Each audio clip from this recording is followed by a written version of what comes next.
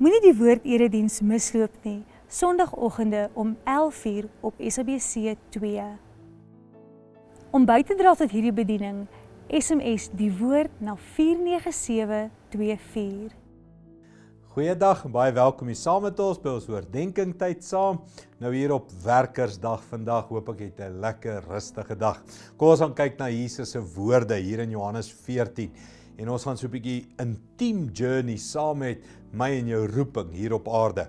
Hoor wat sê Jesus, hy begin so, hy sê, glo in my, omdat ek in 'n hegte verhouding leef met die Vader, en hy met my, so nie, glo dan net op grond van hierdie werke self.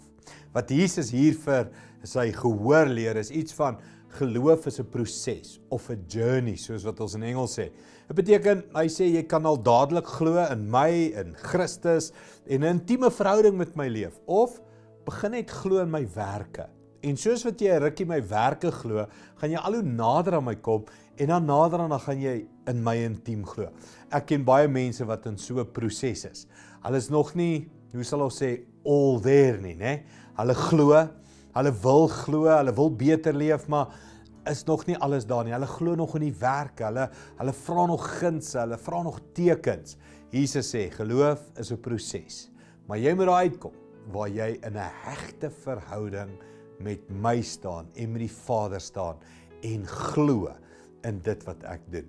Ek wil vir jou bid, dalk is jy in so 'n proses, van, Andries, ek glo, ek probeer, maar is nog nie alles daar nie, is nie voluit wat ek leef nie. Ek wil saam met jou bid, dat jou geloof versterk sal word. Kom ons bid dit saam.